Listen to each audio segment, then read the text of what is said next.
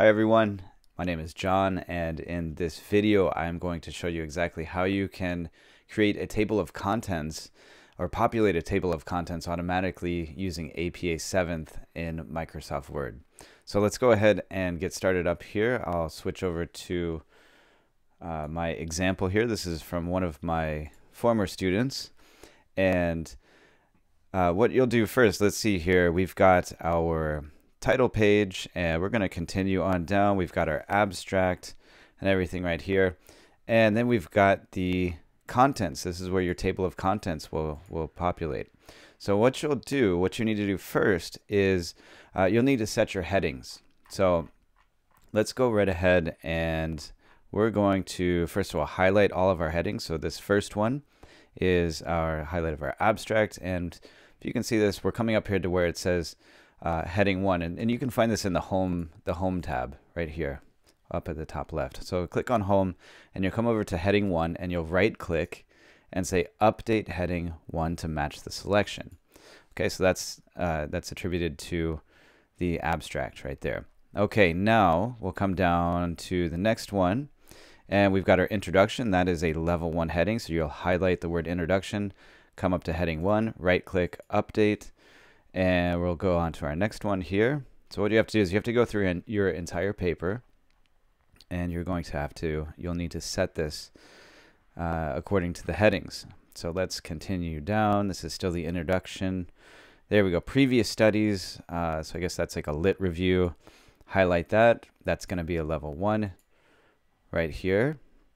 Still going through our previous studies. I believe the student said that this was some notes that they had written, so they're not done yet. Okay, research. So here's our method for the project. Again, that's a level 1 heading.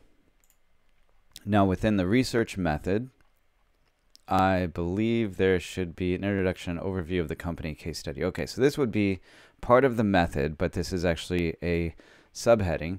So that would go under a level 2 heading. So you'll right click at heading 2 and update heading 2 to match that selection.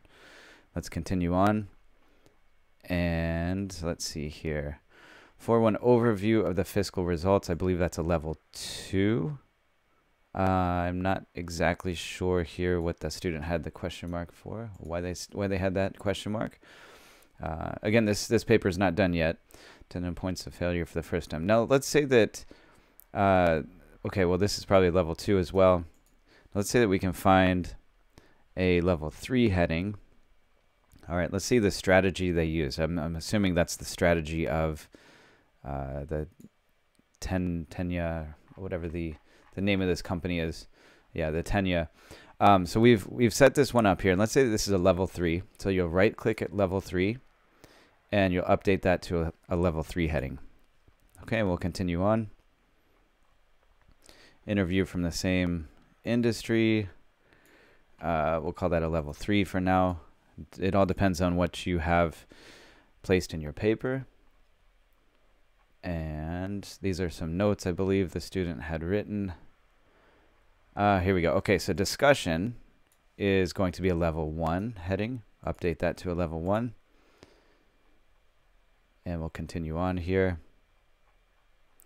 On down to the conclusion. The discussion should be the conclusion, but the student has that as a conclusion here, but a conclusion would be a level 1 heading.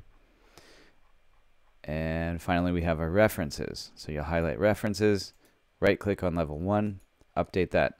Okay, so we've assigned all of the headings according to level 1, 2, and 3, and we'll come back up to the top to where we have our contents. This is going to be where our table of contents will populate. And what you'll need to do is you will need to come over to where it says references up here at the top, click on references, and you'll find near the left it says the table of contents. So click on table of contents, and when that drops down, we're going to make a custom table of contents.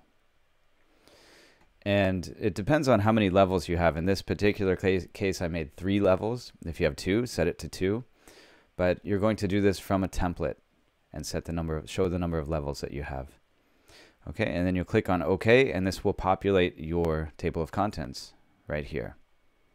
Okay, good. So there's our table of contents, and we've got these according to level 1, 2, and 3. And you can also click on these. These are all hyperlinked as well. So if you want to go directly to the abstract, it'll take you back up to the abstract. Now, if you want to come down to the references on page 22, you click on that, and there's your references. All right, so very good. So anyway, so that is how we can create our table of contents in APA 7th. And if you have any questions at all about this, please feel free to email me or just comment down below in the video if you do have a question.